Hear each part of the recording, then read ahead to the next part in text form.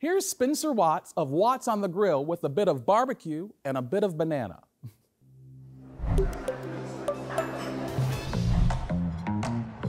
Now, I'm a man of my word, and I told you I was gonna show you all of my secrets to great barbecued fish. Speaking of great fish, this is Swordfish. And I'm gonna top these guys with fresh island salsa and toasted coconut. But there's a few ways to tell if your fish is fresh. One, it needs to have a little bounce, a little give, and there's a little line through it. The line should be dark red. If it's brown, the fish is no good. But to me, that is gorgeous.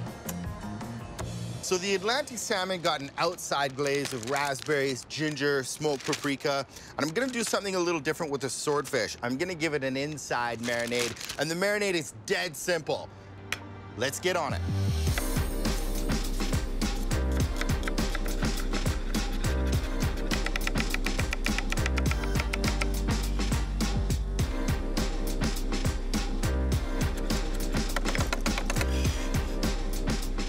Just to finish this marinade, a little splash of white wine. You can use whatever wine that you have lying around. Even day-old wine is good. I wouldn't use red wine, it kind of stains the fish.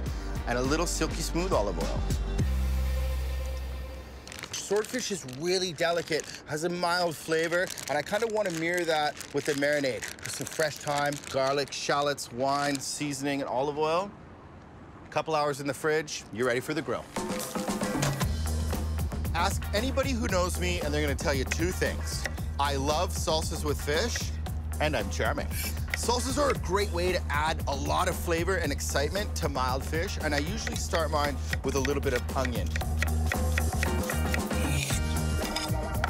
And I really like to use whatever's fresh in the garden. And right now, I have some beautiful tomatoes, so no seeds, just a nice soft flesh.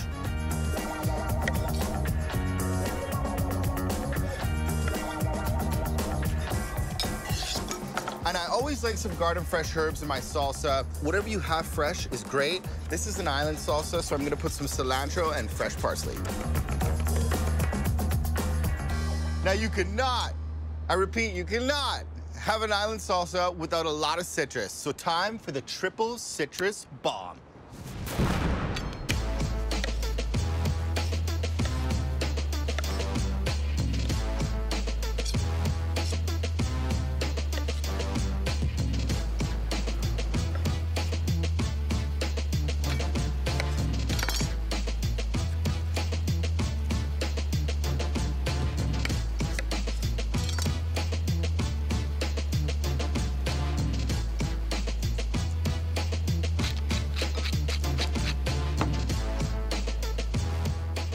This coconut is sweetened coconut, and it's the perfect sweetness for the salsa.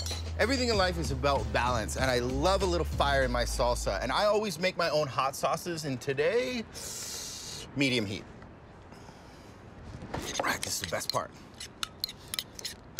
Look at the texture in that salsa. It screams island style.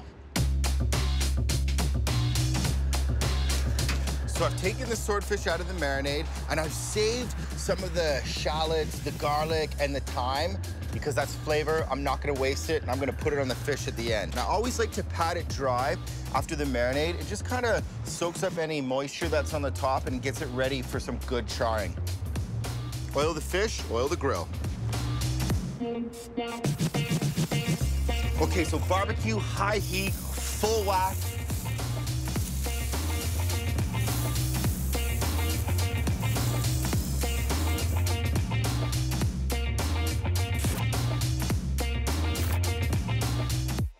When you first put it on, a little bit of patience goes a long way. The fish will let you know when it's ready to be flipped, and this is what I mean.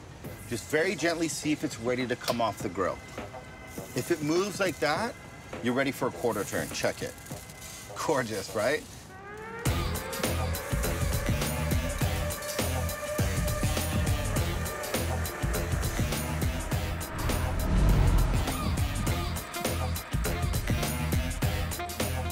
All right, first part's done, let's flip it. Beautiful.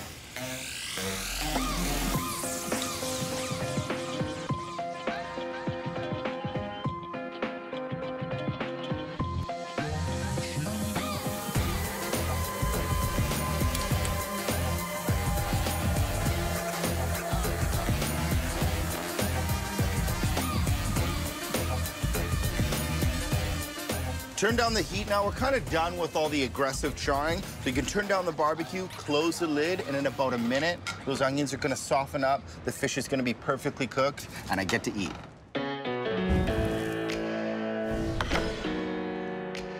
This is my idea of fast food. Fast marinating time, fast cooking time, all flavor. I even like some of the juices that are in here. All deliciousness. Don't forget it. Love it. Embrace it.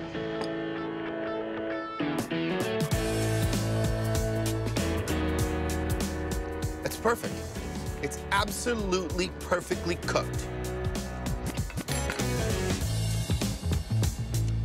It's like a tropical flavor grenade went off in my mouth. From the coconut and the citrus and the salsa to the fresh marinade with herbs and wine and the fish. It's got it all.